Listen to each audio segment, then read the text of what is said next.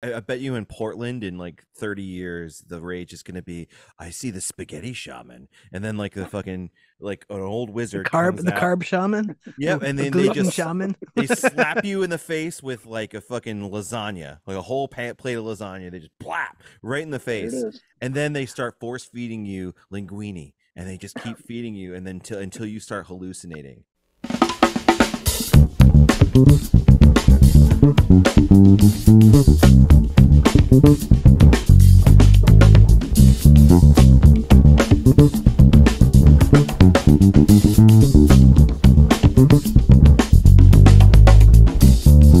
All right, well, here we are. There we go. He's setting up he was setting up the room downstairs. Oh, now I got it to like, it's changing colors all on its own. What do we think? Is this too crazy, Mark? Should I just? Yes. All right, here we're just. We haven't gone. We haven't gone to Portland to re-up on mushrooms yet. So I got mushrooms. If you want mushrooms, bro, let me know. I got the connect. I don't think you want that. I don't think you want me on mushrooms. I love mushrooms. Depends on how many mushrooms. Oh, I take lots of all of them when I do it. When I do it, I do it hard. I feel like mushrooms affect me differently than everyone else. I feel like I can take a large dosage of it and fly and be great and everything's good, and then other people like it's too much and overwhelming for them. And I've touched that demon like for 5 minutes once on a heavy dose of shrooms. Little kiss on the cheek. Right, just like, oh, this could, I'm starting to feel like this is going sideways, but at this point it's like, I'll be fine, not a big deal. So all right, well, I have so many friends who are doing them for like microdosing. For antidepressant. Well, they'll even like they hire like a shaman here in Chicago. He takes you on a guide, and you only and listen, he like I'll be he their gives shaman, he gives you so many. He gives you so many mushrooms, and then like but then I like a good friend of mine, two good friends of mine, and everybody's got this story where they claim that I have a good friend who claims that they had been on antidepressants for a decade, and they have a couple sessions with this dude, and they check in periodically, and then they're no longer on antidepressants. So, I mean, yeah, some people are getting, or there's numerous stories of that happening, and then like with what do they call that stuff, like brain stimulation, they shock your brain and stuff like that, and ketamine trips and stuff like that. People are like stopping taking antidepressants after they go on they go to a doctor's office to get it done. In like I bet you in Portland in like 30 years, the rage is going to be, I see the spaghetti shaman. And then like the fucking like an old wizard the carb shaman. Yeah, and then the gluten shaman. They slap you in the face with like a fucking lasagna, like a whole plate of lasagna. They just plap right in the face. And then they start force feeding you linguine, and they just keep feeding you, and then until you start hallucinating, and then you see God, man. Yeah, that's gonna be. I see God in my meatballs. 30 years, the spaghetti shaman of Portland. Ellis, come on, that's accurate, right? That's accurate. I haven't been here long enough to know for sure. Rolling, Mark. Let's make this all content of the podcast. All right, everybody. I'm Jody, and I'm here with Marc, and we Ellis. are the Bass Nerds, and we are here with Ellis Hahn of LEH Guitars. Is it guitars or basses? I'm sorry. It should be basses because that's all I make, but it's too late to change it now. I guess it's fine. Keep your options open because basses are guitars, and who knows what happens. But that's right. You might make a guitar. Maybe we'll find out that you're going to make a guitar limited run here by the end of the podcast. Probably not. Ellis is a bass nerd. Yes, yeah. What podcast is this, guys? No guitars allowed. Backwards S. Well, if you're listening and watching this, you'll notice that we are all remotely recording this, which is rare for us. But we also, I feel like we both, Mark and I, need to apologize to Ellis for multiple cancellations and two cancellations. This is our third double try. one on my fault, one on Marc's fault. That we tried to record this 2 weeks ago, and then there was lots of technical difficulties, and then Marc had personal technical difficulties, and then now we were supposed to record it tomorrow, actually. So there's actually 3 rescheduled, and we are recording it today. So we are all remote here. Marc is at the headquarters. I am in my studio, and Ellis is at my headquarters. At your headquarters. Yes. So, I gotta say, I gotta give a quick plug to Base the World. Like normally, like I wear either tie-dye or all black, but this blue shirt, I'm liking the way I look. Nice. Heyo. Well, Men's Warehouse over here. This podcast was brought to you by Men's Warehouse. I'm going to send them an invoice for their sponsorship. There we go. There you go. Well, if any of our listeners are unfamiliar with Ellis makes some fantastic bases out of Portland. And I was doing a little research on you, and I didn't realize you maybe aren't from Chicago, but were in Chicago in your early kind of base making career. Can you tell us a little more about that? I mean, I was going to college at Chicago, Columbia, Chicago. Okay. Columbia College, Chicago. And I don't know. I was just getting really into music and not knowing why I was just kept going to class. And then I decided it would be kind of cool if I could learn how to fix instruments and like work on them a little bit. Got an apprenticeship and then dropped out of college. And just kept trying to figure out how to make cool, instruments and fix them. And it's about 3 years. Did you ever like come into Bass Club Chicago or CME while you were doing I really wish I had. I was I started in like 2002, I believe. So 2002 to 2005. That was a bit before. Yeah. I came along and Marc came along. Yeah. So you wouldn't have met us there. But because when did I don't know, it had to be closer to 2010 or something like that when I was at when I was working at Chicago, when I was working at Sadowsky was the first time I heard about Bass Club Chicago, and I was like, oh man, I missed it. Yeah, we definitely sold a lot of Sadowsky instruments, which leads us to like, all right, you're in Chicago, you're doing your thing, and then you decide to move to New York and somehow start working for one of the greatest bass builders the world has ever known. And did you just walk in and go, hey, Roger? I had like a list of like places I really wanted to work, and I just kind of went from like the least, like the place I wanted to work at the least, and like worked it up. So like by the time I was like showed up at the Sadowsky shop, I had like gotten way more comfortable. Good thing because I walked in the shop and with my silly like portfolio of like printed photographs in an art book. And I'm like, look, I did this, and like a resume. And I showed up and I was just like, oh hey, I'd like to drop off a resume. I don't know if you guys are hiring. And at the time, Anthony Valenti of Valenti Guitars, he was the shipping manager, and he was like, hold on, I'll get Roger. I was like, oh fuck, I'm not quite ready. Right. Then why the fuck are you here? But luckily so I talked to Roger. So was it like an on the spot thing? Was Roger like, you're hired, come in tomorrow? Or was it like it was I did like a on the spot job interview, I guess, and left. And he and the manager at the time talked it over, and they decided they'd give me like a chance to come in for a few days and see if I fit with the shop, and then 6-month probation, and then like a slow hire. It wasn't like you're in, kid.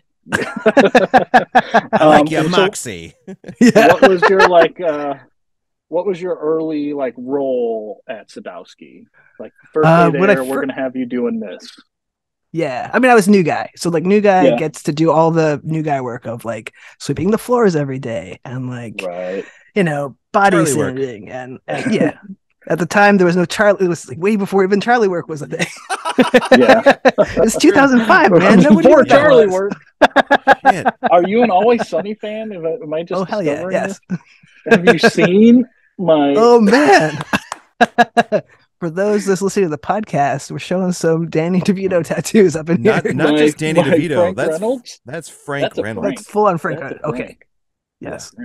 Yeah, I am Always Sunny fan for sure. In fact, all right, I would venture to say real quick, speaking of Charlie Work, that episode entitled Charlie Work might be in my top 10 greatest episodes of television of all time. It's all time, huh? Yeah, I mean, like, how long is that one take? They did like a one shot, right? One where take. He's right, going through the whole thing. This is before that's before Birdman came out. No, I think it had to be after Birdman. No, it was before. I looked it up. Did you? Because I feel like it was such specifically a clear, looked it up, like montage of like what I thought that Birdman or whatever that movie was that played that. I'm looking it up. Charlie, look it up. Charlie Work before. You all talk amongst yourselves. I'm gonna look it up. I'm gonna know. So you're doing all the grunt work at Sadowsky. Well, right? Not all the grunt work, but like new guy stuff. Like there was no rats involved, you know. It wasn't true Charlie work. Okay. No bashing of the rats. I got no. There's not even a basement. We were on the 5th floor. But we doing front work and spotty sanding and like sweeping and that lasted for almost a year, not quite. And then I but then I got promoted luckily to building, which was nice. That was the most amazing thing. Getting to like do a deep dive in like how to put together a base. Yeah.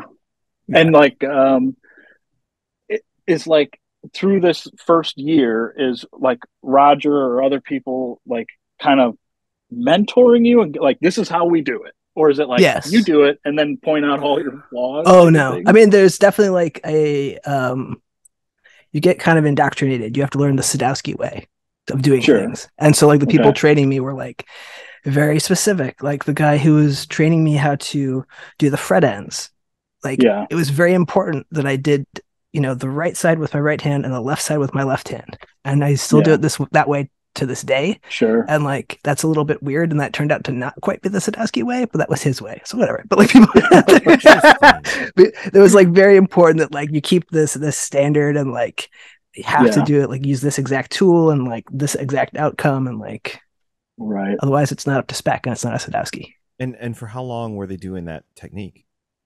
The left and right hand thing? Yeah. I mean, I think the guy who trained me always did it that way. But I don't think Roger. I don't think Roger does it that way. But Roger's final outcome looks that way. Yeah, but what? So is that guy still there? No. No. Okay. Then we can safely say it's not the Sadowsky way. I mean, I definitely tried to train people to do it that way when I was training people on frets. Yeah. But I had a little bit more flexibility because at the end of the day, the most important thing is, does it look like a Sadowsky fret end? Sure. Right. And maybe that destination, not so much like how you get there. Yeah. Okay. Right. Yeah. But like that person training you maybe goes like, well, you're more likely to get to that destination by using your left hand. Exactly. We want the left side of this fret to look like this, Yeah. And this is kind of the shortcut, easy way to make sure it looks like that. Exactly. So real quick, just going back to Charlie Work, just for a second. Okay. Birdman released October 2014. The episode of Charlie Work released in February of 2015, which means they would have had to have filmed significantly before that. Right. And according to Wikipedia, the Wikipedia page on Charlie Work, it's the director, Matt Shockman, observed that it was entirely coincidental that with the jazz score and continuous tracking shot, that it was similar. It was wow. So it says I would have never thought it was. He says we did it like Birdman, even though we didn't know about Birdman. So, wow, there you go. I would have never guessed. Guessed. I thought this is clearly that. All right. Now we've just corrected. There you go. You trumped me on some Sonny trivia there, man. Oh, sometimes Marc's got to win. Anyway, all right. So the it's all about the destination and not the journey. Exactly. Not many people go with that, but Nope. But when it comes to the final product being perfect, I'll take it. Right. Yeah. Right. No, I mean Sadowsky has always been. I mean, it was one of the biggest sellers at Base Club, and I mean we sold mostly the Metro line stuff that was made in Japan, and it still had a really great fit and finish. And then this was, I don't know what the policy is now, but at the time, like Roger was only selling USA made stuff through his personal website. And then there were periods there where like once a year Roger would open up like, all right, dealers could buy NYC stuff and sell it as new. So I did get my fair chance to play NYC stuff, and then used stuff would come in periodically too. But yeah, man, they're just some really, like, the finish quality on them is, you know, up there with the best bases in the world. And I think Roger, he actually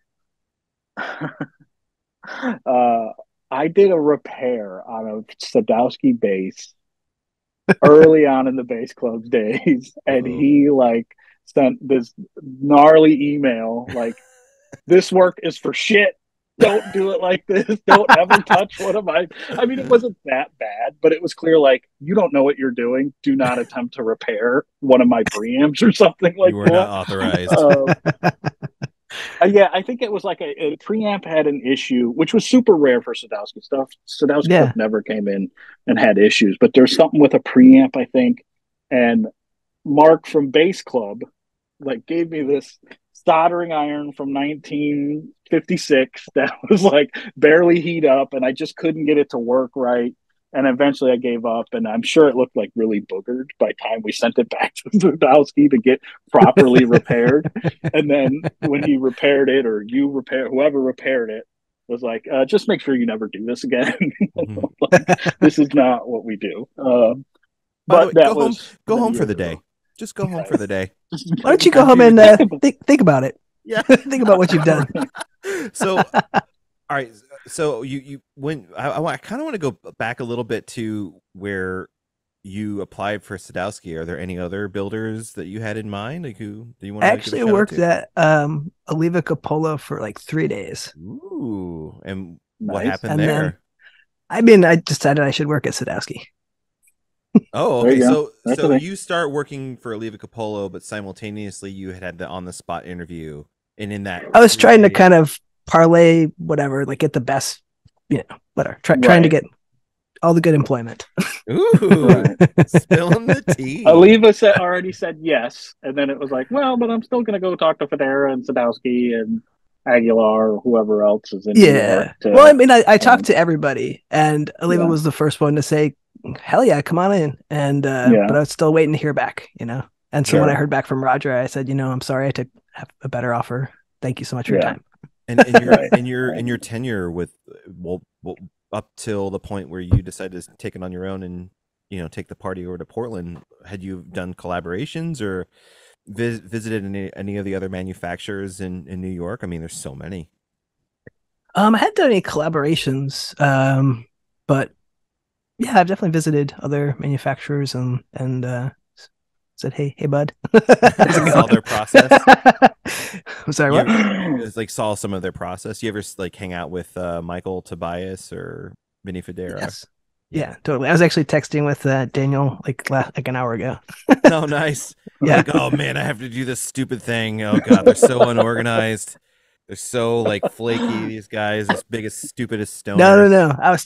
We were talking about CNC stuff. Oh, of course. Yeah, that doing shop. That was doing shop talk. knowing Daniel. Yeah, it was like a little bit talk about puppies and a little bit talk about CNCs. Classic. Yeah. I did see a dog in the background there. What's the dog's name? Her name's Kaiju. Kaiju. What does that mean? Where does that come from? It means cashew. Yeah, it's Bengali for cashew. Yeah. All right. My wife speaks Bengali, and so on. Cute little cool. Indian name for the dog. So she's not a dog person; she's more of a cat person, but she loves Kaiju. Hence, sitting under the workbench, right, and not. She's a perfect little shop dog. Yeah. Very cool. How long have you had? I was asking, how long have you had Kaiju?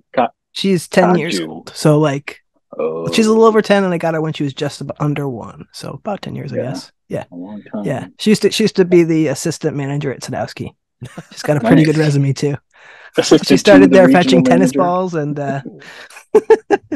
I mean, I used to bring my dog to base club every day yeah. because it was like, I mean, I had reasoning behind it besides just like hanging out with my dog. Um, but it was, yeah, just chill. And then, you know, people come in and it's just relaxing, cool vibe. And Yeah. yeah, And it's but now easier that to like take care of your dog when you can like walk them at any time. You don't have to feel like, oh my God, I have to get home. Like, right, I have yeah, to go and for a they're like, walk. I feel like, It forces yeah, you they to stay take a break. stimulated. You Yeah. know, they're not just sitting on Yeah. the couch all day. You know, sleeping all Totally. day. It's like at base club, like he still slept most of the time, but people came in. He got to ride in Yep. the car back and forth, and you know all those things. So, Oh, it Yeah. would but whenever we would bring the dogs to the store too, it would immediately put you in a position where you can like you knew you could talk to that person because people who weren't dog people, it's just like yeah, like I don't want to talk to them anyway.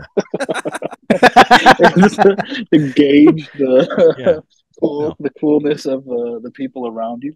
Well, listen, like you know, one of the reasons I would bring the dog is because the dog typically just puts everybody in a good mood, and when people are in good moods, they're more likely to buy a $5,000 Sadowsky. You know what I'm saying? Like, I legitimately believe that to be true. Like, you know, a lot of people will come in with their significant others, and you know, one person plays bass, one doesn't. And I'm trying to convince my partner that I need this $5,000 instrument. So why don't you go hang out with the dog a little bit and get in a good mood, a little lubricant over here, and then you'll okay, sure, honey, buy the whatever, you know, the Federa, the Ken Smith, you know. Yeah. So I think it definitely helped with sales. I think it did. It did not help with sales. Is kind of how I feel No. about it. I don't think anyone would not buy a bass if they saw a dog. Like, oh, I can't. Right. Right. Yeah, I think I had very little like negative reaction from people. Plus my dog's a Bichon poodle, so he's like got hair, not fur. So Mm-hmm. like allergies weren't really an issue. I mean, there were like maybe a handful of like people like, oh, didn't realize there because he would just be like sleeping on a chair and then he'd like move and they'd be like, That's oh, a I weird thought that was jacket. like Oh. yeah, that's what you would because he's just like this white. They didn't realize it was a dog. But yeah. Anyway, you got a dog. Cool. Awesome. I'd like to talk to people who own dogs. You passed the test. Awesome. So get back to Sadowsky. You're there for a year, then you become shop manager, right? Or no, did you say you started building? You actually became a builder over there, right? Yeah. So the first, I became a builder about maybe 9 months after starting there. Just kind of amazing timing for me. Because like after a while of like putting in frets and body sanding all day, I started to get a little burnt out. It's like it's great, but like I don't know. I was really excited to move on to doing other stuff in the shop. Right. So yeah, then I just started to like get trained and kind of dissect like every little bit of how does like if I do the neck fit this way and then cut the nut this way, like how does it affect the end result and like all that fun little nuances and minutia of building this, not the same thing but the same thing over and over again. Right. So was it typical that you would build a base start to finish, or was it like kind of more of assembly line, like I do the neck pockets and fretwork and then somebody else does the wiring and somebody else does the painting? And so like at Sadowsky, the way it's set up is production and pre-production, and pre-production is kind of like the body sanding and fretwork and like maybe a raw neck fit, prepping the neck and also like prepping the body because after finish, like with shielding and fitting the back plate. But besides all that, then everything else is final assembly. So it's like a finished neck and a finished body. The back plate's done. Soldering, fitting the neck to the body, cutting that, soldering. Yeah. All the adjustments that like as the base starts to realize like, hey, I'm not a tree anymore. I'm under an amazing amount of tension. And like adjusting that and figuring out what to do. Oh yeah, the assembly is like I found the most time consuming and the biggest like just beating your head against the wall. why aren't you doing the thing that you're supposed to do? I did everything else. to this point. Sometimes. And then sometimes it just like goes together and it's like, yes. Yeah. Right, but the ones that don't go together well are kind of like the ones you learn from and kind of the more frustrating at the time, but like I don't know, not more fun, but like rewarding, I guess. Yeah. The way that Micah Thomas from Alembic put it is that, I don't know, sometimes a tree just wants to be a tree. Yeah. Oh yeah. That makes sense. All right. Well, so then how long did that last while you were was that like the rest of your tenure there, or so like 2006-ish, I guess? It was 2005, 2006 to 2013, I guess. I was just building bases constantly. That's a lot of bases. Yeah, for sure. At some point I realized it was about 1,000 of them, which maybe I don't know if that's a lot or a little, but it was a good number for me.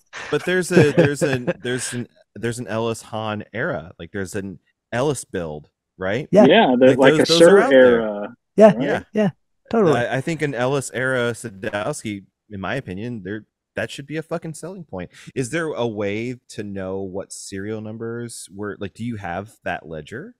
I do. I don't have a list of everything because I kept building after 2013, but I was the manager and therefore not like at my bench constantly cranking out bases. But between 2006 and 2013, I have it somewhere in a box here, but I have my little like building log from each month. Oh, nice. That would be I think that would be really cool to share that. Yeah, I would like to know that sort of thing. If you open the inside control cavity, I always sign the back plate of every base I built. Oh, right, yeah. It's hidden. but when you change the battery, you might find out. Yeah, that's really cool. Right. I mean, people should know that. I think some people do because I've had people like Sadowsky. If you own an NYC build, open it up right now. If you just open it up and see, and if Ellis's name is on there, you have an Ellis build. It's worth 5% more. At least. They're like you know it though, Jody. You've seen this time and time again. When there's special build, like knowing that what's her name? Well, there was the John Sir of course. Fender days, right? What's her name who wins the pickups though for Fender? Oh, she's been doing it for decades. Forever. I forget too. Yeah, but you know what? Yeah. My the base I really wonder about, what that's like still out there, is my first base I ever built. It's also, if you want, we're sharing tattoos. I have the serial number of the first base. Oh, what's the serial number? What's the serial? 4379. 4379. Right, so Sadowsky owners right now, we're going to put out an APB. We got, if you've got serial number 4379, please email us at, what's the email address? Do we have an email address? How about just email Ellis directly, right? Yeah, LEHguitars at gmail.com. Easy. Perfect. Yeah. Go email Ellis right now. If you've got, what's it again? 4379? 4379. It was a dark cherry burst 524. I believe it was a maple board. I think it was a maple board, like a quilt top or something. Dark cherry burst. Cool. Did you say a modern 524? Yeah. All right. That was my favorite. I believe it had like the older version of the soaps. Like, you know how Sadowsky switched to like the narrower kind of candy bar? It had like the older chunky ones, which were actually my all-time favorite. Yeah. Well, they're that case, yes, but they weren't Sadowsky soaps, yes. Abigail Ibarra, that's who did the Fender pickups, the Ibarra pickups, by the way. But yeah, that's that would be cool if like somebody did have that bass and was like, here it is, here's a picture. Got all kinds of Metallica stickers on it. Dude. That would be so badass if somebody would like the 6 people who are going to hear this podcast, one of them has that bass. That'd be amazing. Well, I think that's where we should start. We should start here. We should just like leave it here when they hear it or see it, whatever. And if they happen to, oh shit, that's me. But and then maybe in a few weeks we'll actually post it and say, hey, and we'll post this clip. Well, listen, I'll clip it for sure. I'll make a little like a reel out of it and go like, there you go. All right, we're on a mission here. Can we find this bass? And we'll share it, and it'll go viral. That would be you awesome. buy it? Yeah, I'll clip it for sure. Would you, Ellis? Would you want to buy it if it if it was available? I don't know. I feel like I need to not own. I'm not like one of those people who collect bases that much because I'm just always making them. Yeah. So I actually only have 2 bases. I've got a Sadowsky and an LEH. I think Jody and I would need to buy it if it were for sale. I mean, that maybe. Listen, if it's out there and someone has it, and they want to sell, I would be interested in buying it 100%. But see, for sure, I would buy it. See, now, yes, I would buy it, dude. We're fucking ourselves right now, right? Because like now we're like inflating the value. Yeah, yeah. We should have said they weren't. You started the podcast being like it's worth 5% more. It's a collector's item. Oh no, right? And it's the first one. That's another 5%. Exactly. Oh man, I'd be interested for sure in buying it. For sure, I will find it if it's available. Well, that's very cool. I think it's cool that you have the serial number tattooed on your arm. That's really cool. Yeah. Is it the same font? It is. I actually had someone, because like whenever the serial numbers were decals, and the serial number sheets always got printed with like 2 of the same number. So I got the secondary number and like brought that to the tattoo shop. Oh, cool. So it's like exactly and I got this for my 10 years anniversary of being at Sadowsky. So at like the 10-year mark, because when I first started, the manager, Trevor Healy, who also makes some bases, Trevor he like wrote the serial number on my pegboard after I built the first one. He's like, you're going to look back at that and, in a couple of years, it'll be like way, way larger numbers, and like, think about where you started. So that's so cool. Yeah. And so I also did that when I became manager. I thought that was a cool ass thing to do. So I like would write people's serial numbers from their first build on top of their pegboard. And yeah. That's such and you got fired on day 2. Serial number. Well, on your 10, I thought it would be fun. Did you show the tattoo to Roger when you got it? He wasn't that impressed. Why would you ink up your body like that? Why would you do that? Yeah, why would you do that? I thought it was cool. Whatever, yeah. Raj. So like that leads me to do you have any like funny stories about Roger? What's your like, if I say Roger Sadowsky, what's the first thing that comes to mind? Oh, I'm gonna save all that for my memoirs. All right. You can save it for your memoirs. That juicy, huh? Yeah. Oh, Roger. Cool. So then you're building bases for a long time, and then you decide that you want to move to Portland and do your own thing. How does that all? Well, I mean, so one of the coolest perks about the Sadowsky shop, when you get hired, Roger, after you've passed your probationary period, Roger actually gives you a key to the shop, and you can use the tool room after hours and kind of explore and kind of better yourself and try things out. And especially if you haven't worked in any other shops before, if like that was your first shop, you can like build your first guitar and kind of get a handle on. That's very cool. Totally. It's like an after school program for like bettering yourself, but also like the most amazing like benefit I could think of as a luthier. Right. Especially in New York City, because no one there is living in these tiny apartments. Like you can't build anything at home. Right. You don't have a shop. Yeah. So literally from like the first, even before I got my keys, I was coming in on the weekends and building stuff, and just like I've always been making things, making bases, did actually make some guitars too, but so I've just been, I think the first LEH I made was in like 2000, that actually had an LEH logo on it, was probably like 2011. Okay. So it's been a while of just doing things a little bit, and then started kind of doing them a little bit more as like other people started getting interested in like actually buying them from me. Yeah. Speaking of which, you've got like recent. Do you have access to the first LEH base? Do you still have that? That one actually got stolen, so it's out there somewhere. What's the serial on that? 001, or is there a serial on it? The first base, actually, I don't think I actually put a serial number on it. So that's I made it for a buddy of mine, and then he got it. Yeah. Anyway, so but they have the first LEH offset. back there. That's that one I kept for myself. Oh, that's the first one? Yeah. So that's the first one that I did all the way.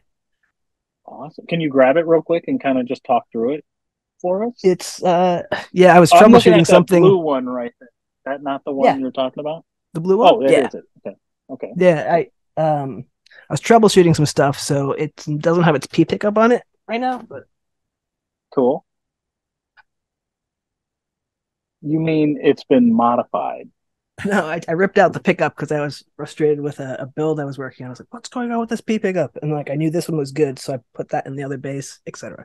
You know, troubleshooting. Yeah. So this is the same. If somebody orders a 5-string offset, this is the same spec essentially. That I mean, obviously there'd be options. Slightly, like I changed the neck carve a little bit. So I kind of went a little too chunky. And the neck pocket on this is smaller compared to what I'm currently doing. Okay. Like this has got a 21 fret fingerboard extension, so the neck pocket stops here. Whereas what I'm currently doing, it goes all the way in there. Sure. So what are your bodies usually? Ash or alder, or what are you doing there? This guy is alder. So rosewood with alder is a classic one. Okay. Also, it depends on what people are looking for. Honestly, like my Sadowsky is maple fingerboard with alder, which is my personal favorite. But I built this one and kept it as something that I could like here, check out this bass, and like have other people try it and kind of like get other people's opinions. Like, what do you think about this? Should I change that? How do you think of these silly sliders? Like, right. Yeah. Well, that's kind of what I faders. When I think LEH, I think those faders. So yes, very cool. Do you have like a standard pickup preamp option, or can people just get whatever they want? What's that process? If they know what they want and it makes sense to me. You know how some people might not know what they want, they just read something on the internet, and like part of my job is to help you untangle that inner web. Sure. Yeah, a lot of bass club days once I started becoming popular on YouTube was like I get on the phone and it's like, what's the best? Well, there's a lot of them. What are you trying to do? You know what the word subjective means? If I would get to a point with some people where it was like clearly they didn't know what they wanted. I couldn't guide them, so then it just would be like, what's the most expensive thing I have on the wall right now? Yeah. That's the best thing right now. I don't know what to tell you. But is there like a standard pickup preamp that you typically go with? Yeah. So I always have been building these with a Nordstrand preamp. So I started there. Like honestly, like one of the first things I did when I was thinking about just like committing to a design, because everything before this bass was just kind of one-offs and fun things and like hooking up a friend with a cool build and blah blah blah. Like, right. But I was gonna make something that actually made proper templates for and that was repeatable. And the first thing I did was like I've always been really into faders. Like I've implemented faders in a lot of other builds, but I was like, let's do something that I can repeat and that is cool. And I was like playing around with different preamps and seeing which ones I liked, and nothing was exactly what I liked, but so the Nordstrom sounds amazing, but the 3-band does a cut, and I don't really like cutting. I like only boosting. So I modified that. So all these have a slightly modified Nordstrand. Okay, so that's boost cool. Only. That's super cool. Would Carrie ever just do a boost only for you to save you that step? He would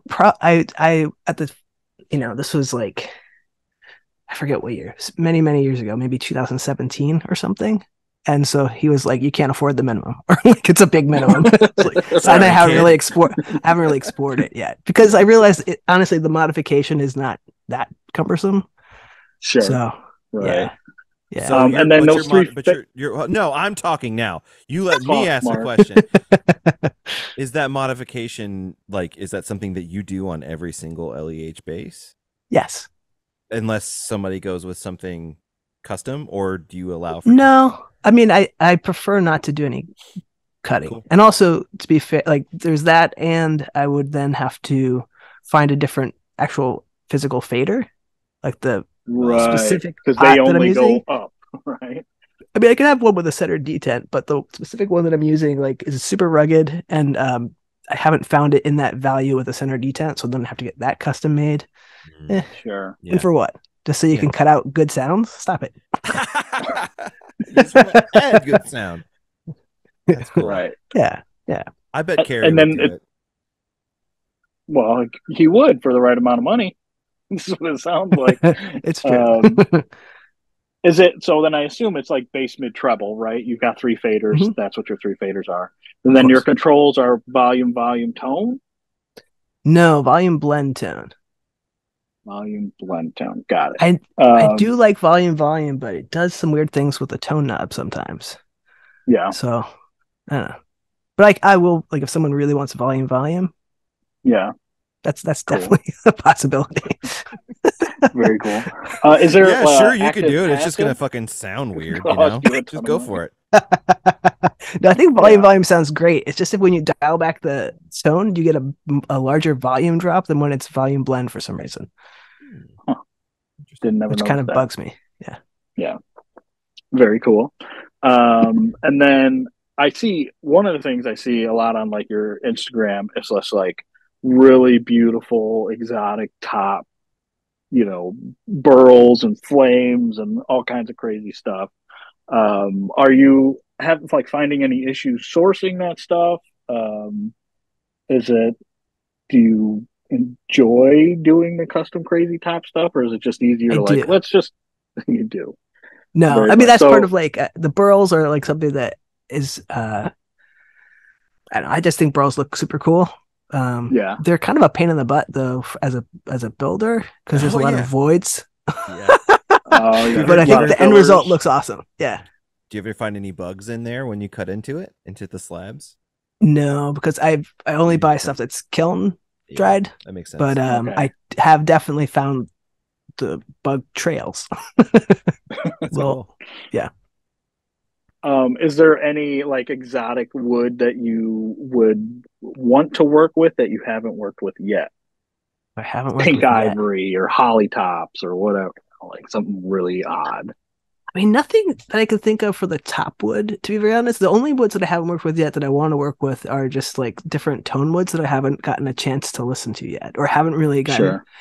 Because the coolest thing about my time at Sadowsky was listening to, I was building it maybe 1,000, but like I forget what the serial number was when I became the manager. But at that point, I got to play test every bass, so thousands of basses, and like you could hear like different wood combinations and like the different effects and all that stuff.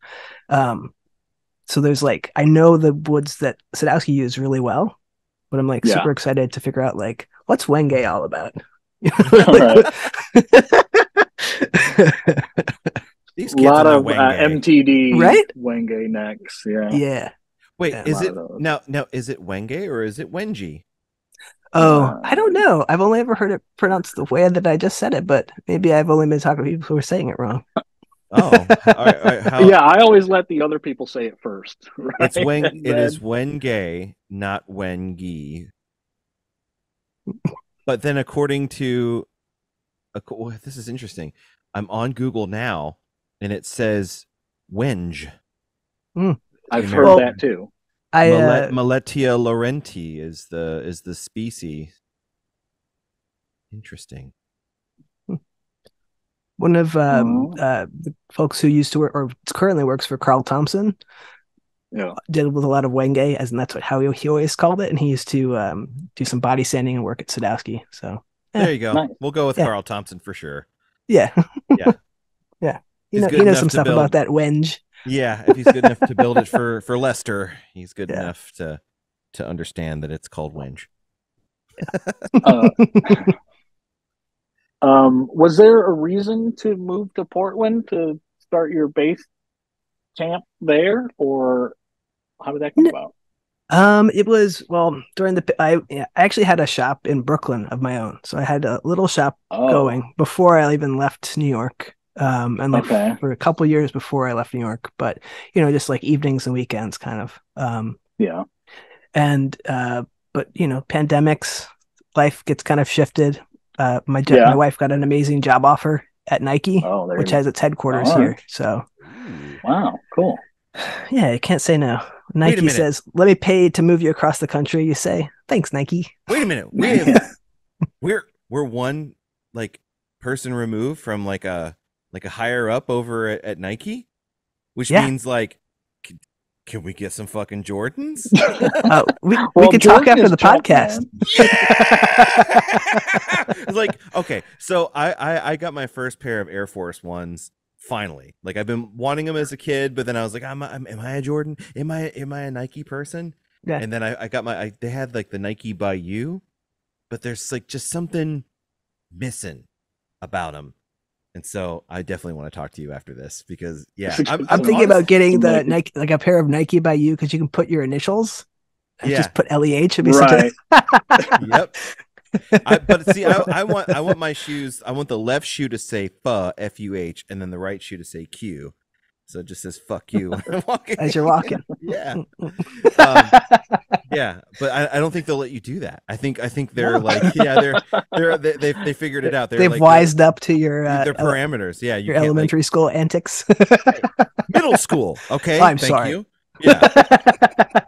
No, well, there's actually a Nike movie coming out on HBO. I know, it's super weird. It's the one about Jordan that doesn't have Jordan in it. Yeah, where they get Jordan, and there's some serious celebrities acting. Matt Damon. I don't remember who. Matt Damon. Is it Damon? Matt Damon. How do you like them apples? They're doing a little goodwill Nike. Have you been bobbing for apples lately? I mean, I'll give it 20 minutes, see how it is. You know, I like Matt Damon. Might be good. Cool. Well, Nikes, eh? I have a pair of Nike SBs that are pretty worn out. Cool. So now you're in Portland. Now I'm in here. Loving it. Not loving it. I have nothing bad to say about Portland. It feels like a chill version of Brooklyn without the Manhattan, and the food is amazing.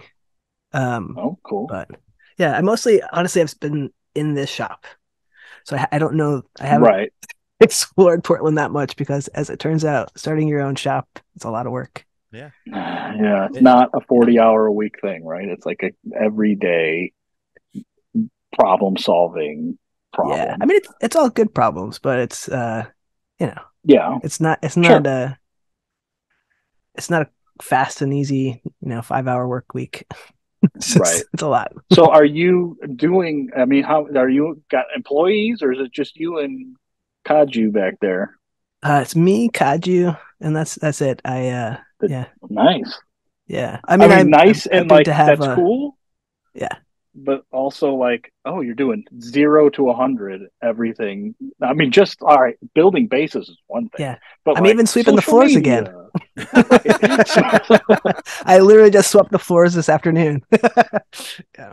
Well, let me ask you then. If like there's someone in Portland who wants to get into some base building, would you be like interested in hiring some part-time help, or like mentoring someone who is like wanting to sweep some floors and learn how to build some bases? I had an apprentice briefly, but that didn't. He kind of realized he wanted to make more money and not just be apprenticing.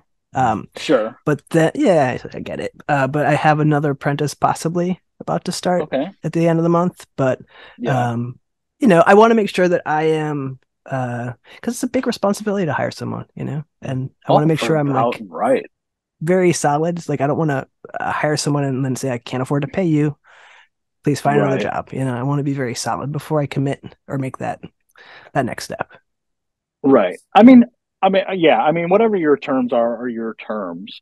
But I also think like if there's a young, early 20s, late teens who's like, I really want to, it's like their passion. Like, listen, come dedicate 2 days a week over here. No, I'm not going to pay you anything for the first 6 months. But like, once you made me some money by doing some work, then we'll talk about like a stipend here. Like you can't do that shit anymore, man. You can't. Yes, you can. Listen, you can. The knowledge that Ellis can pass on to the future base builders of the world has a huge value in it. And I mean, that also means that Ellis, you have a huge responsibility that, like, if somebody is going to work for you for free and be, mentored by you, like, you got to provide them with a knowledge and a tool that they can use to, whatever. You're not just like, all right, wax on, wax off over there and go sweep the floors. Like, like they're going to want to learn something, but are you talking about somebody who has like zero building experience, like of anything, going into woodworking as an apprentice? At Sadowsky, I used to train everybody, and I've definitely helped people who like hadn't really built it. I've trained people to it's possible. Yeah, right. That's what I'm zero to yeah. Like I suppose you could get away with not paying them because there are like there's Luthier schools in Berea, Kentucky, and all over the place where you have to pay to learn how to do that shit. So I suppose there's, but like, dude, Ellis lives in Portland. There's no fucking way they're gonna get away with that. Aren't they all hippies out there? Pay your people. You gotta pay your people. Listen, dude. all right. How about this? There's no experience points, man. Like I think there is total experience points. You can't pay rent with experience points. Listen, I did a lot of work for free how my apprenticeship on. worked before Sadowsky, and when I was in Chicago, it's like you're there to learn how to do this thing. Once you get good enough to do this thing, you can make the money doing the thing, and then you learn another thing. Right. So, for instance, learn how to set up an instrument, and then when a customer comes in with a setup, you'd make some money off doing the setup once you were good enough at doing the setups. But until then, you're doing a bunch of setups and not getting paid. Okay. Right. Oh, like a tattoo apprenticeship. A lot of tattoo apprenticeships are unpaid, and then even once you are tattooing, you get 50% of whatever walks in the door that you're tattooing. So half of your tattoo fee goes to your mentor, and then hopefully after a year or the or two place that keeps the lights open and on, and like the supplies you're using, etc. Yeah, right. It's like a hairdresser. You don't get everything. You have whatever. You rent your chair. Yeah. So they would be paying their bench that way. Sure, something like that. But I also think, like, when I look at LEH guitars, like, okay, so maybe you don't have someone who's coming in and actually building your instruments, but like what you do have is a product that is exceptional. You make really good basses. You already have like a social media presence. So like some kid who's going into business school or something like that, like, all right, you take over some of the social media work that I don't want to do, right? And that you already have a thing that they can promote, sell, and share, and like turn into a thing. But I'm with you. Like, the moment you can make LEH guitars is the moment I can pay you to make LEH guitars. The whole idea behind hiring employees is that they bring a value greater than what you have to pay them, essentially. Is like, I have a construction company, I pay my guys X. That means if I'm paying them $350 a day to do work, they got to produce $500 worth a day worth of work. The trade-off is I keep you constantly working. I'm an easy guy to deal with. If stuff goes sideways, it's my responsibility. You provide tools or vehicles or whatever. There's a certain trade-off there. So I get it. And coming from a person like, I have my own construction company. I have a group of employees. It is very stressful. And, I know that, like, I know I have to come up with $5,000 a week to pay my employees, which means I got to come up with $20,000 a month just to pay those people before I paid myself a nickel. And that is stressful. I got to make sure jobs are getting done on time, and I'm getting paid invoices and getting done the right way. That too, right? And if they are not doing quality work, then, I'm not going to get paid. And if things take longer than expected, again, my contract stipulates that, like, once we're halfway through, you cut me another check. Well, we haven't reached our checkpoints. How could I expect you to pay me? So it is. I suppose this is all fair. I guess. I'm not sold. I'm not sold on it. So Marc is not going to be your apprentice, is what it sounds like. No, I'm a labor guy. Cut me a check. Well, anyway, I think you have a really cool thing going on over there. So I would encourage you to, like. Oh, I would absolutely sign up. By the way, like just having played Ellis's basses, Like, I'm not knocking the idea. I would absolutely be, if I lived in Portland, first in line 2 days a week, and I get to learn from you. Fuck yeah, Right. I'm in. Like, Sweet. I'm in. Yeah, that's what I'm saying. Yeah. Like, it's something that there's got to be somebody, like, people out there like me who are like willing to do that and want to do that. Right. And like, I would absolutely do that. It would make my job. It would make me better at my job at Sandberg, to be honest. Right. You know. Right. Yeah, because the first time I think we met, Ellis, was at 2020 NAMM. Yep. That was the first time I got the opportunity to play your basses. Really great stuff. Again, cool. Thank you. Yeah, and then that whole me going to that NAMM is a whole nother story that I wasn't actually going to go until Marc encouraged me to, and then has turned into this podcast, has turned into all kinds of crazy stuff. So I'm glad that happened. Are you going to NAMM in July, August this year? No, what do you April. think? April? Next month. Oh yeah, it's soon. Yeah. I'm missing that one. I was going to try to go, but I just I don't know. I was like it was like 2 or 3 weeks. I was like, let me go. I'm going to cut all these new things and make all these things, but I realized I should just be making orders that I have on the books. So yeah. Sure. That's cool. Not disappointing anyone. I think a lot of people are not going to this one. Yeah. So I think I'm going January. I'm almost 100% going next January. Yeah. I think I think it's going to be, I think there's not going to be a great turnout at this one, and everybody's going to come January 2024. I think that'll be a big return for everybody. Speaking of people playing your stuff, I saw Matt Skills picked up a bass recently from you. Is he like an endorsing artist, or just had you build a bass? How did that come about? I'd like to think I don't know what defines endorsing artist, but I'm super, like, he's an artist that I'm super happy is playing my basses. And he had I forget who he was playing with at the time. I'm sorry, Matt. But he was coming through Brooklyn and reached out to me when I had my Brooklyn shop. Sure. And so he came by and he's just like, I want to check out your basses. And that blue one I showed you earlier, he played that and he was like, oh my God. Yeah. And so we had a bass kind of in the works since then. It just took a little while to get everything to go through. And he was actually came through and was playing in Portland when it was about to be done. So it was like kind of perfect timing.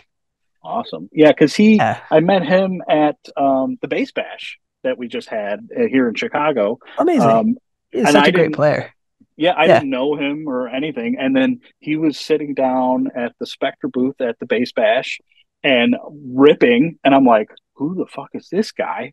And I actually shot some footage that I recently posted on Instagram and, just introduced myself like, hey, whatever. And then just coincidentally, I was like, oh, instantly started following on him on Instagram and all that. And then saw that he was at your shop and picked up a bass, which is, really cool, and a killer player, like really, really good player. Sometimes like I've seen so many people come through and like play basses or whatever through Sadowsky, and like you can always tell like when people have like kind of a spark or like a thing that just like you're like, what? And so he had that, and I remember like, my shop in Brooklyn was I had a shared wood shop, and my personal space was 100 square feet, and like I had this bench 10. And one bench, and I could touch both of them, and so it was like me and Matt, and like he was just killing it on bass. It was just like a very intense moment. Yeah. I was like, please play my basses always. I don't know who he's on tour with right now, but I see he's like playing everywhere. He's I think he just got back from the North American tour with Smino, JID and Smino. And I believe just Smino is going to do a European tour. Okay, very cool. Cool. What did he pick up from you specifically? Like just a offset 5 or an offset 5, ash maple, and then he really fell in love with the Nordstrand P5 plus the big rig in my bass, the blue one that he tried. So that's the pickup combo configuration he got. Very cool. Yeah, very, very cool. Awesome. What else you got, Marc? Nothing. I'm just thinking about Jordans and just how like Nikes. I'm gonna crease the shit out of them, and I don't care. I love the way Marc's got, I like crease Jordans. I think he's got great. 1 foot that's a 12 and 1 foot that's an 11 and a half. You know, so we're gonna need some custom 13s. 13s, huh? 13s with a pull loop, you know, like the little loop that goes on your shoe. You know, this thing. Well, I'm gonna put my foot up. You know, like this little guy, that little loopy. I want a pull tab.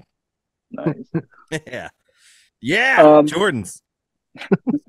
Do you, Ellis? Do you have like any like new designs or anything kind of special you're working on that you could honestly have been working on a bunch of stuff, and it's like things are starting to come. Like I feel like I've been working on a 24 fret thing for forever, and I mean when I like right after I did the offset, I was like, what next? But like, right, it has to be good. Sure. Like, for sure. Yeah, it's like you can't just like make something to make something. So the design that I've actually like, there's 3 that I've been working on for quite a long time, or 2 that I've been working on for the longest is just a 24, and then another is a 6-string. And then the other thing that I've been working on a little bit is something that more resembles a J. Sure. Because everybody seems to want that. Said with such enthusiasm. No. I mean, I don't mean it to be unenthusiastic. I just mean like, yeah, okay, but like, if I'm going to do it, like, I have to do something that actually contributes. Yeah, sure. Right. Like, how can you make it contribute? Own, right. So that's actually been a really hard thing. It's like how to make something that looks more like a J, but isn't like, that doesn't have any of the downfalls that I think of like a Fender J. Right. Yeah.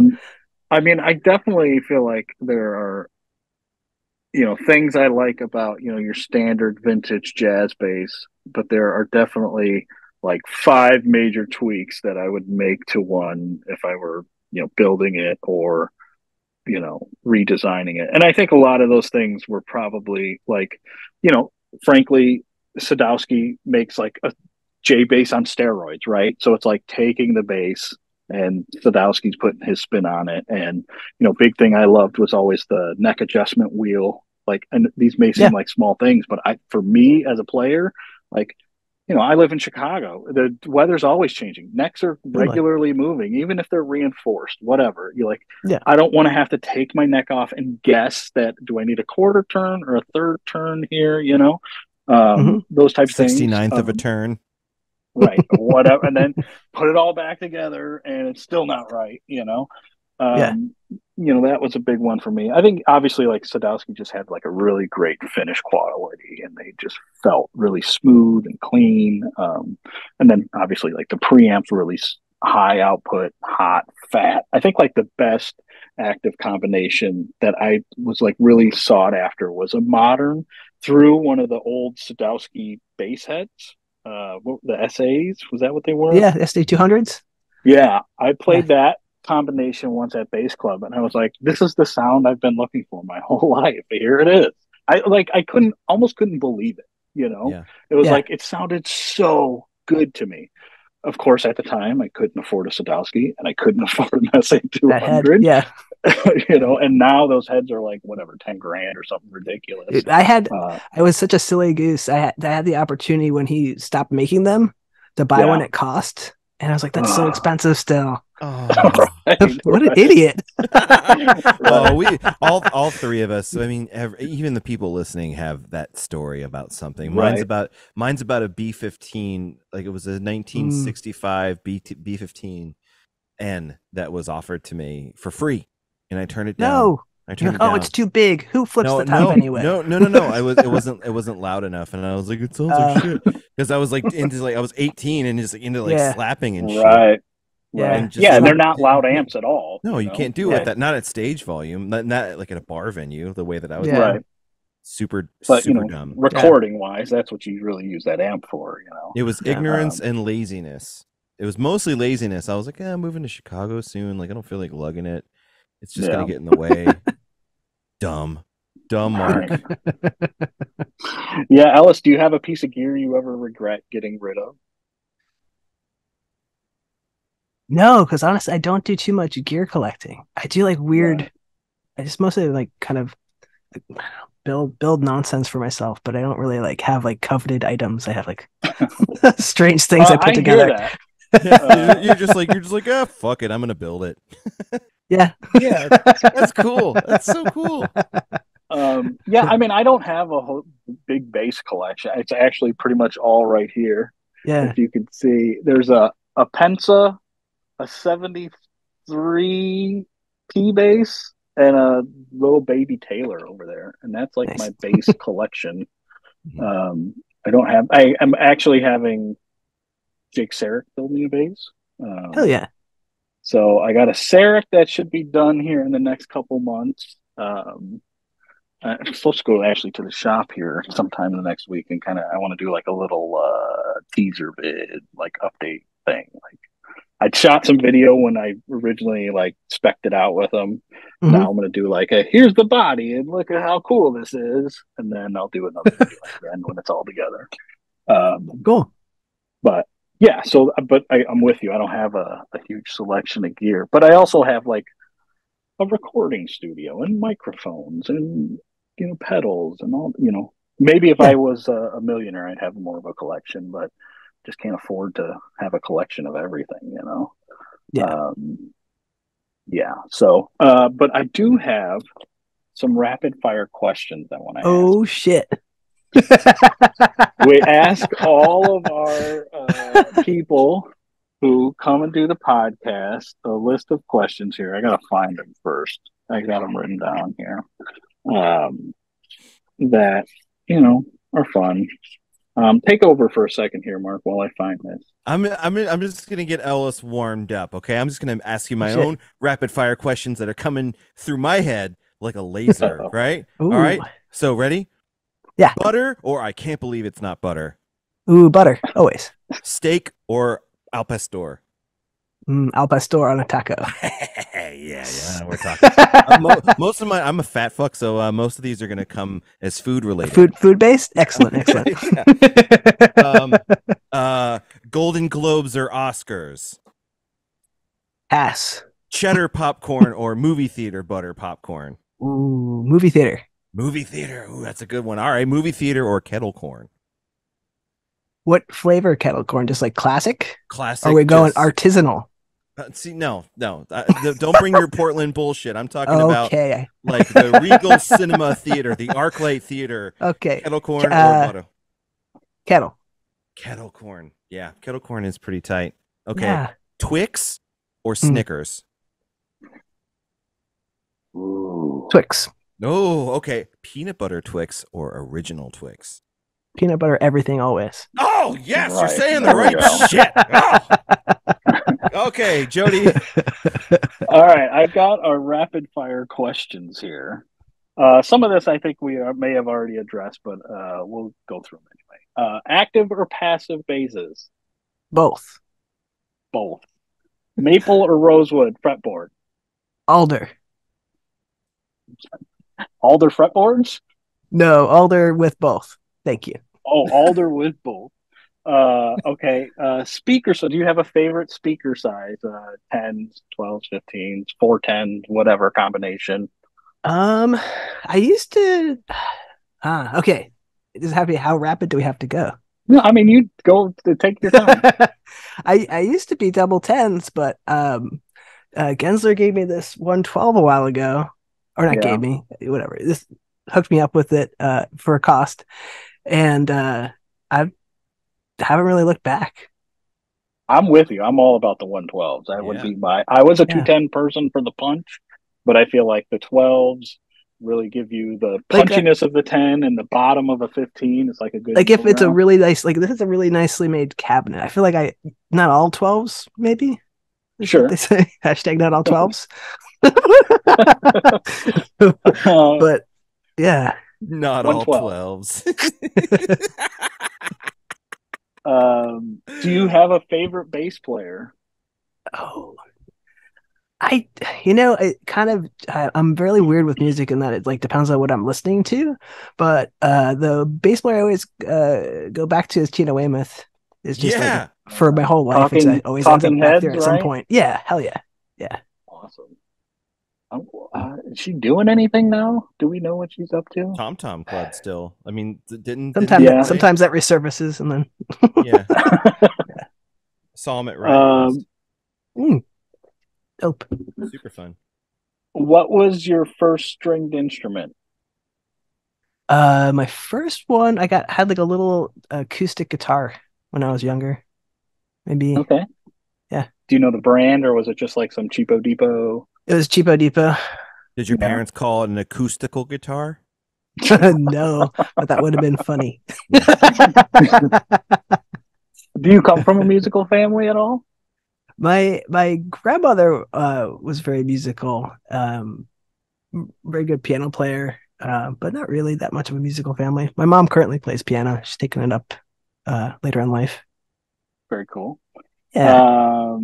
We already talked about piece of gear you would regret getting rid of, so we'll pass on that one.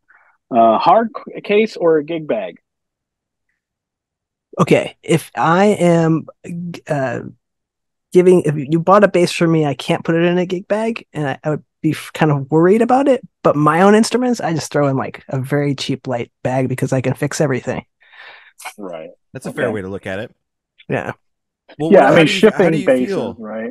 How do you feel about like mono or like those are solid? Yeah, those are solid. I still worry a little bit, to be very honest, because it's still a gig bag. I feel like, and I also know that like who wants to carry around a hard shell case? I get it.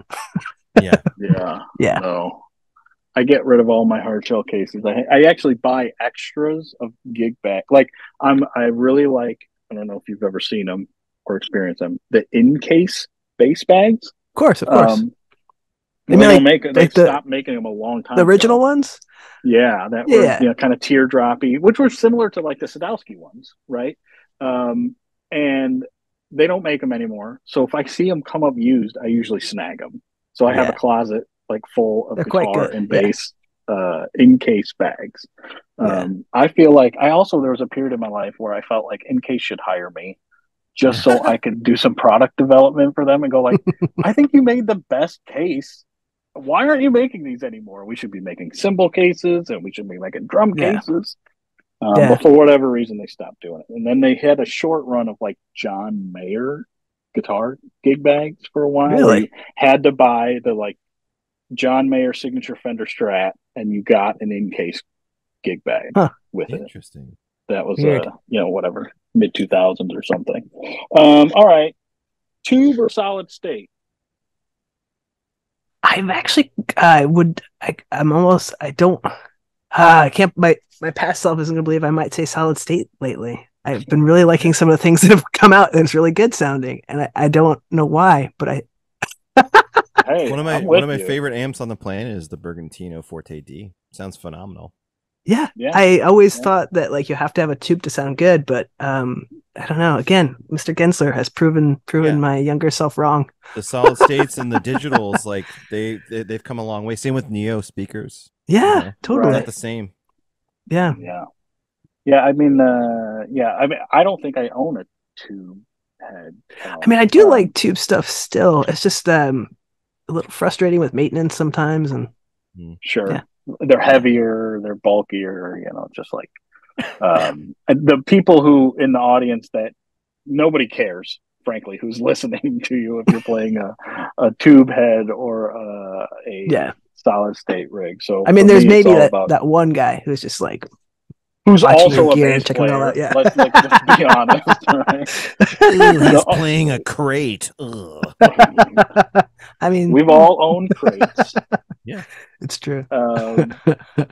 So, I mean, I guess we already know the next one. Your current rig is that Gensler rig over there, right? Yeah. Do you playing with anyone or just full time building? Full time building, unfortunately, but not a bad gig, I guess. Is there any recorded music out there with you on bass? I don't think there's any recordings. I think just like live fun gigs and we'll find practicing a lot. We'll find them. Do you have a favorite pedal? Not really. I mean, besides the Earthquaker, Rainbow was it Machine? the Rainbow Machine? I that's like the weirdest. I just like to have fun with pedals because mostly I'm just trying to get like the cleanest, like accurate sound all the time for my job. Like I just like don't like to hear anything like coloring unless it's just extra crazy and like who cares? It's rainbows, you know? Right. Do you have a favorite string brand? Labella. Yeah. Do you play? Oh yeah, hell yeah. Nickel, stainless. Do you care? I depends on the fingerboard. I've been pairing stainless with like a maple and nickel with a rosewood and kind of wild carding it on ebony. Probably a stainless on ebony too, unless someone asks me to do something different. But that's kind of my default choices. Very cool. Do you have a favorite hardware finish? Chrome, gold, nickel, stainless, black. I think black is probably the coolest. I agree. Well, I sometimes agree. Sometimes I think it's gold. Some things calls for nickel. I mean, or not nickel. Sorry, chrome. Or just whatever the shiny metal is that happens to be plated in. Nickel is kind of annoying because it tarnishes so much, but it looks so cool. Yeah. Like it gets really dirty in like a year, which is a little frustrating when you're making a $5,000 bass or $4,000 bass. Right. Unless it's distressed, like the bass itself. Which I don't do right now. Yeah. What are your opinions and thoughts on relict instruments? You don't have any relict instruments. Sadowsky didn't make any relict instruments. No, Sadowsky used to do a vintiquity. What he called it. Right. Yeah. What was that all about? I've never seen those. I'm gonna look. They're like relic Sadowskis. It was a little confusing depending on the year. So at some point you could just get a relic finish, and then at another point it had to be an ultra vintage, and the definition of an ultra vintage kind of got changed over the years. But I think at last iteration, ultra vintage meant 20 frets, full size jazz, single coil, and the vintiquity relic finish. And so with the relic finish, would it have like exposed wood, or is it just like checking in the lacquer? Yeah. I can't remember if we were saying who did the work for us, but if you Google Fender Custom Shop's history of relicking and like maybe tie it back to some Sadowsky history, you'll figure it out. Oh, interesting. So there's a common employee there who does some magic. So we had that fella. Okay, well, just like pulling up some Google images, there's a lot of checking involved. Yeah, a lot of this stuff. I don't see it like there's not a lot of like heavily worn, like a heavy relic you might see. Usually, Roger, like unless we did some custom stuff where the customer would want a more heavily relic. For the things we did for our showroom, Roger preferred a light relicking, so that's kind of the vibe we did. The bodies were finished and reliced by someone, and then the necks and hardware were reliced in house. So like we'd make sure we had nickel, that we can put under like the circuit board etching solution, and like kind of get it all. Yeah. There's like hydrogen peroxide or something like that. If you're doing it at home or something, you could Google it pretty easily. Or like putting what's that, canned air on the nitro neck. Making it I've done that before at home. Yeah. That was my Mexican jazz bass. There you go. Many years ago. Would we ever see a LEH bass with relic? I'm not ruling it out. I haven't developed that skill set. Like that's really hard to make it look good. Would you consider outsourcing that work to Veneto or whoever? If I had somebody who was interested in buying a bass and they really wanted it to be relict, that would probably be the thing that started me down that road. But I don't know if I start walking down that road alone. Sure. I hear you. Maybe you can intern somewhere for free for a couple months and learn how. Maybe I can pick up a skill. That'd be good. That'd be good use of my time. I need more skills. I need more jobs. I need more work. I need more jobs, right? Well, that's the end of my list of rapid fire questions. Do you have any more rapid fire food questions, Marc? No, but I figured out who I Googled it while we were talking, and I figured out who was doing the finish work. That's pretty cool. Yeah, and we're not going to say who it is. Can I not say who it is? I don't know it's how out there. Yeah, it's out there. People can figure it out. Yeah, people can figure it out. I figured it out. Connect the dots. It's cool. Yeah. And honestly, like, and I also hate it when people say honestly and then they say something. It's like, what, you weren't being honest before? Anyway, I don't really know much about that person's work. I feel ashamed. I feel like I should, you know? Get on that Google, figure it all out. Yeah, I got to do my research. I guess I got to do my research. No, I don't have any more food related questions. I guess one, it's just crossed my mind. Like, what's your favorite Italian dish? That is a good question. I'm just gonna go Italian American because I'm obsessed with pizza. Yeah. I found out in Portland, so there was a list of the 50 best pizza places in all the planet came out, and Portland had number 2 this year or last year because it comes out at the end of the year. Ooh. So I went to the number 2 in all the planet pizza spot last Tuesday. What's it called? It's Ken's Artisan Bakery or Ken's Artisan Pizza. Ken's Artisan Pizza. He's got 2 shops. One is the pizza shop and one is like a bread bakery. So I think it's Artisan Pizza, and then there's Ken's Bakery. What's the vibe of it? Is it a specific? Does he do one style or a bunch of styles? Pretty much like a wood oven situation, and with like funky toppings, and then also like classic toppings. Nice. Yeah. I mean, in that way, I felt like I was at Brooklyn. In Brooklyn still. How's the mouth feel? Oh, so good. Good mouth feel. What's the ratio? What's the ratio like? Is it like like a good, like a solid crust and a shitload of sauce and a big like stringy cheese? No, what's the deal? It's modest and all, and like just the right amount. Like it's not too much of anything. Okay. I had so I got a classic pie. I think I got the Brooklyn, obviously. It's like, let's go classic. Let's get the one that's called the Brooklyn. I didn't get the New Yorker. I got the Brooklyn. And then I got I forget what it's called. It's like a pistachio and prosciutto pie. Ooh, that sounds because good. I said that sounds weird. Let me do this, and it was amazing. And like those two are a very good complement to each other. Well, in addition to being a sauce hoss myself, I love a lot of sauce. I always order extra sauce. I'm also a try guy, and anything that's weird that they're putting on the menu, I gotta try it. Like anything, putting it on the menu for a reason. Yeah, yeah. Well, but see, this is where I get into trouble though, because anytime Coca-Cola has a new type of Coke, I'm like, oh, damn it, I gotta know what it tastes like. I gotta know. I'm that way with Twinkies. Flaming hot Mountain Dew. Well, somebody was just like, "Oh, flaming hot Mountain Dew." That's the thing. It exists. Oh, God damn it, Jody! Damn you, Jody! I don't need to know that because now I need to know how it tastes. I didn't need to know that it existed. Exactly like it smells. God. Delicious. So, all right. Fuck! I gotta try this now. God, man. Jerk. Where can I find it? Can I find it in Chicago? Oh, for sure. I discovered it in Indianapolis last year. Of a course, buddy bought it. Yeah.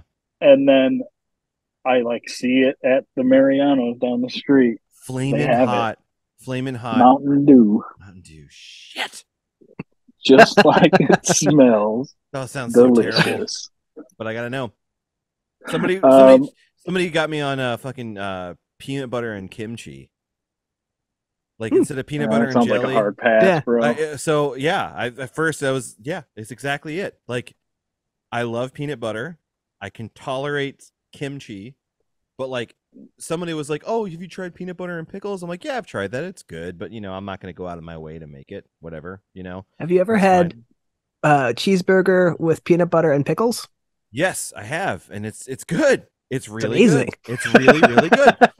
So then someone's like, "You got to try." Oh, I love peanut butter and kimchi, and I'm like, "Ugh, damn it, I'm gonna try it," but not for me. Not for me. It's a miss. You have to find out. I gotta look. I posted a thing on Instagram 2-3 weeks ago when we were originally going to do this. If people had questions, I didn't tell them who we were having on the podcast. I just said we're going to have an awesome base builder on the podcast. Would you have any questions? And I had some questions. I'm hoping I can find them real quick. In the meantime, Ellis, if somebody wants one of your bases or is interested, where would they go to figure all that out? find you? Yeah. If you're just building everything in house, right? Yep. And direct to consumer, right? So correct. Where would they find you?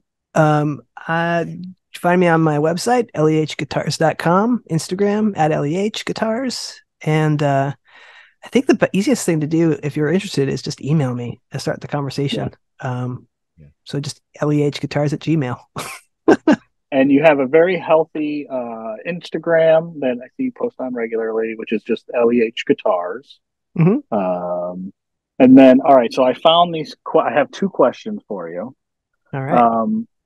This is straight off of the Instagram. So if you're out there listening and want to contribute to the podcast, maybe you would follow the Bass Nerds on Instagram. This is me plugging our own thing.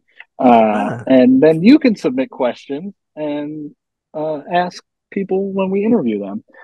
So this person wants to know thoughts on headstock neck and headstock pitch. I'm assuming neck and headstock pitch. So neck pitch is more where I kind of focus on things. That's actually like a really, really important part of the build, in my opinion, because it makes the whole. I'm sorry, I'm looking at the bass on the floor. It makes the whole thing either sing or fail, kind of. Okay. Is there like a special mathematic formula there you found, or just like more or less, or? So it's also like about neck pocket like depth, right? Because you always want to have it so that you're like someone can comfortably have their finger underneath the string here. Sure. So if you're, how should I put this? Basically, you get it to the right depth where you can kind of, everything is comfortable here. But that doesn't always mean that your saddles are going to be at the right height. You might not have enough room for adjustment. So you can crank the pitch of the neck up so you have a ton of room for adjustment. But then you're going to end up finding that your right hand, like everything feels kind of stiff.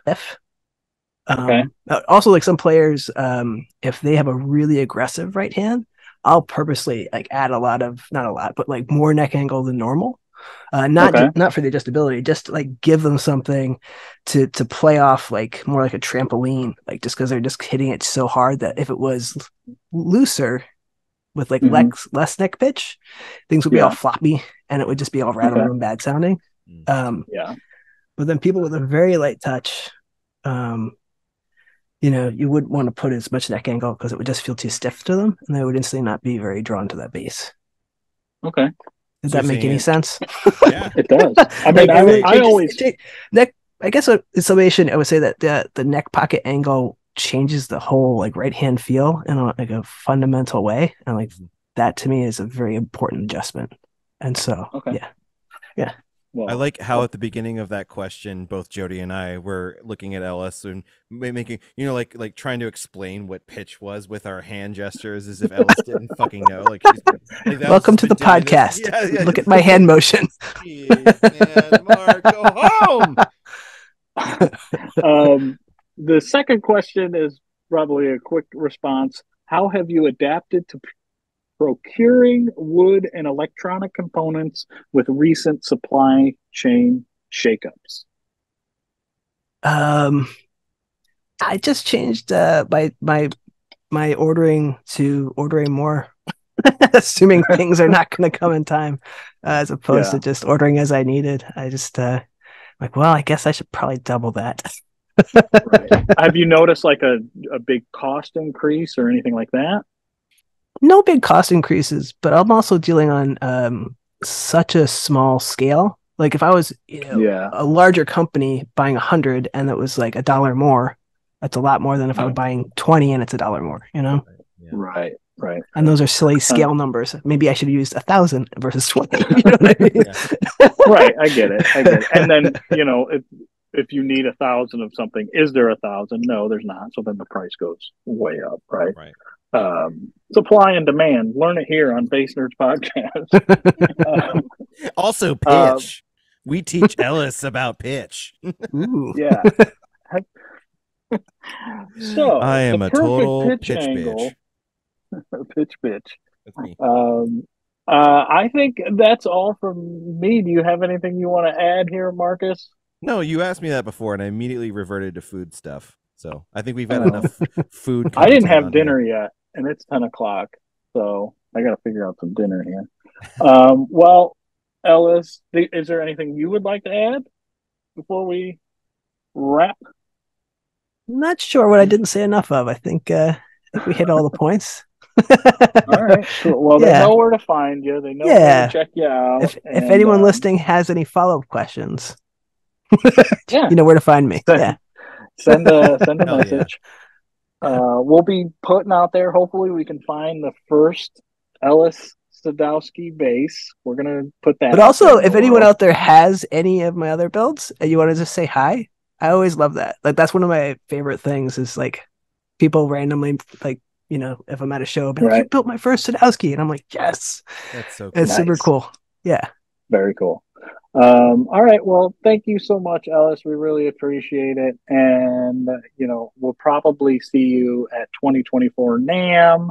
Excellent. And keep doing killer, kick-ass shit. And yeah, thanks so much.